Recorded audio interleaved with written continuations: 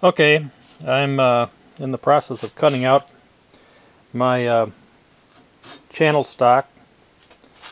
I've got 3 pieces done of the interior frame. That's the 3/8 inch channel stock.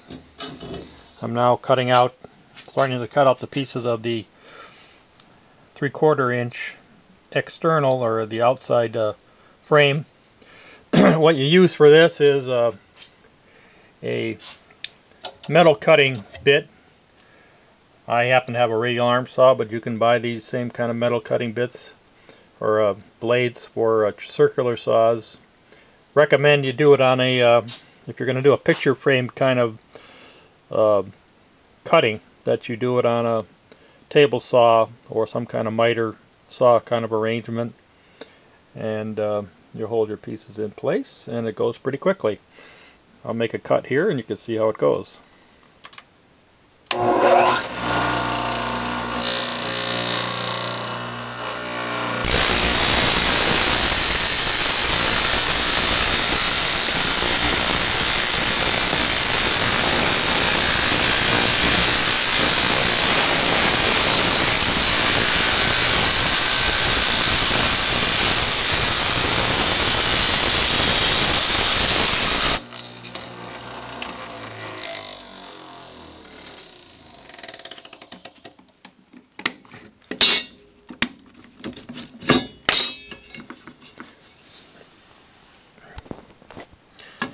You can see the piece comes out kind of rough, so you just need to use your file, and when you're all done, you'll have a nice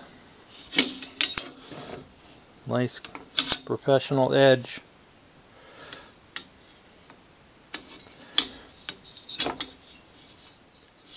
Okay, there's the finished pieces.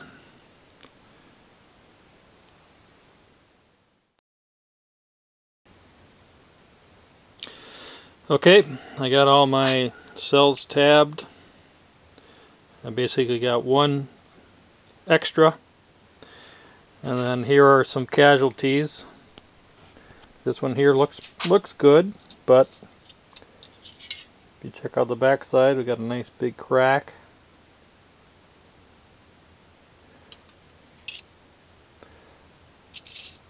This one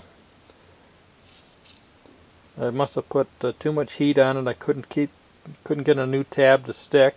This one broke, I think because it overheated. It's one problem: if you use the right iron, which is like a 40-watt iron, you still have to act pretty fast, or else the heat will travel down the line here very quickly, and it gets really hot, and I think that's enough to thermal shock the cell. And this one, I think a similar thing happened. It got too hot right there, started to crack, and then just split. So that's the update.